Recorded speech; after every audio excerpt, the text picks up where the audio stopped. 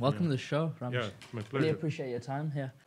I made a commitment to myself that I will reinvent myself every 5 years. What does that mean? Yeah, I'll tell you what that means.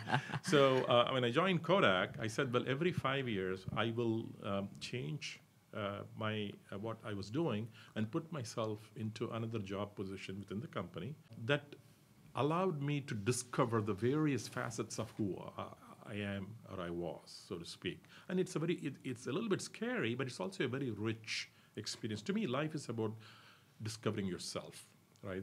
And if you are passionate about discovering yourself, you excel in what you do, and the career actually follows. Entrepreneurship, there's a lot of things you can teach, but there is no formula for success in entrepreneurship. So we teach a particular process that seems to increase the probability of success. That's all it is, right? Minimizes failure rates. That's all it is. It's heuristics.